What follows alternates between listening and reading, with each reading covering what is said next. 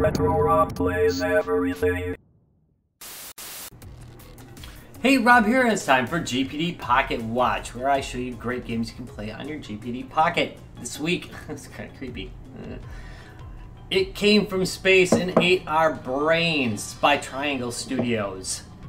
And it came up back in 2015, I think. It's an indie game, dual stick shooter, very minimalistic appearance, but it's got a bit of depth of gameplay. Quite a bit of fun. I think it's about $10 on Steam. Actually, I don't think. I actually know that it's about $10 on Steam. It shows up on sale pretty regularly, so you might be able to get it for less than that. Let's go real quick through the settings.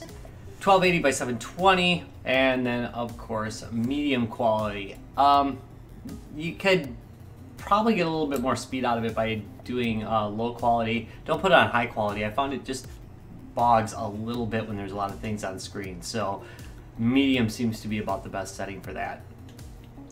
And let's hit play. I've actually had this game kind of simmering in the background for probably about a year now. It originally was going to be done on the GPD Win as a video, but I don't think it ran on it. I think there was something that wouldn't let it run. So I've just been kind of playing it on my laptop, but then I tried it out on the Win and found out, guess what? You can indeed play it on here.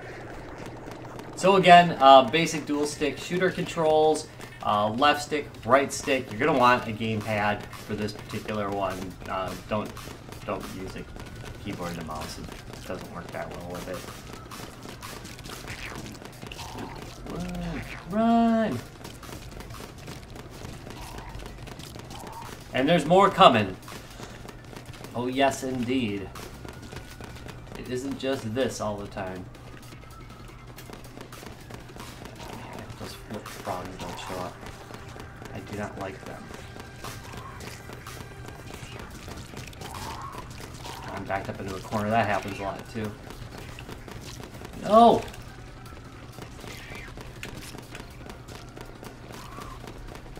Come on.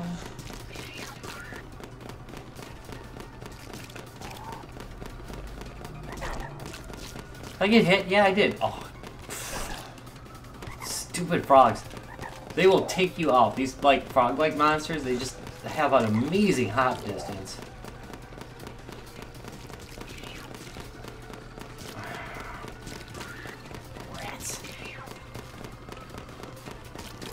What I'm looking for is there are some help packages scattered around the map. If you can find them.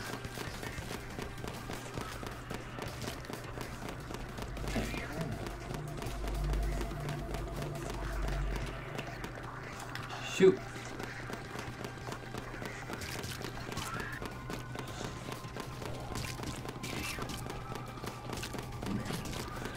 I have but one heart left. So I'm not doing real well here. Oh, there's a pickup. There's two.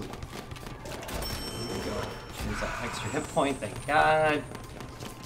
Sometimes you get weapons as well. Oh, lost it again. Come on. Cut me a break. Gotta hurry between waves. Got a temporary weapons upgrade. If I hit Y, by the way, I can go in here and there's weapons and items that I can purchase. And you can purchase them, you know, like right there. You can upgrade your weapons or you can pick up new ones. I happen to like the machine gun quite a bit. I'm gonna hold off a second on that because I've already got a pickup that gave me one temporarily. You can also pick up a med kit, which gives you one extra hit point, which is quite useful too. And other pickups. Okay, Y to get back out of it. No, you don't. Oh, come on.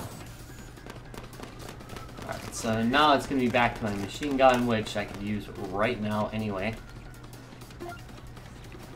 And purchase. Equip.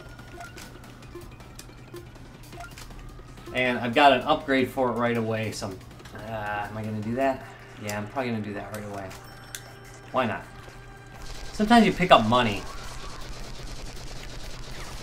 And that's really helpful too, especially when you're low on health like I am. You did some stupid crap.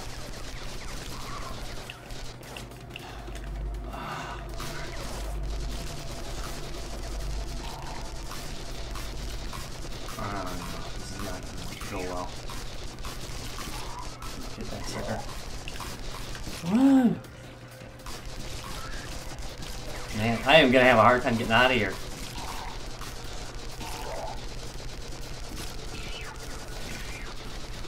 Love the art direction in this, though.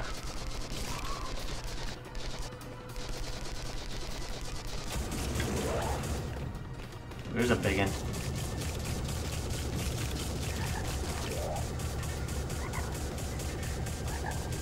I'm not hitting him.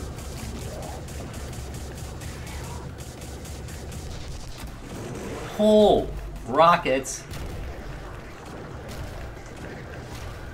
Oh, that's it. I'm dead. Son of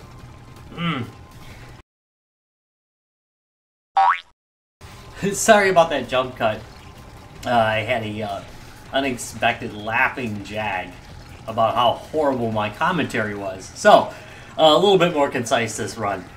What do I like so much about it? Well, I love dual stick shooters, obviously, and if they've got good controls, I generally tend to like them, and this one does indeed have good controls. I also like the fact that they shake it up a little bit with some weapons upgrades. I think that the graphic style is really kind of neat and fresh and original. I mean, I love 8-bit graphics games, don't get me wrong, I love that kind of bitmappy style, but it's nice to see some early looking 3D, but it's been updated with modern shading. It looks really good. I really just like that look quite a bit. Well-designed game, $10, I think that's pretty decent for it, fair enough. Giving it a big old thumbs up. Not a big surprise, because I try to avoid doing thumbs down games anyway. I like to know I like it. And if you liked this video, and my eyebrows, what the heck was with that? Give me a thumbs up and subscribe for more. See you in a couple days.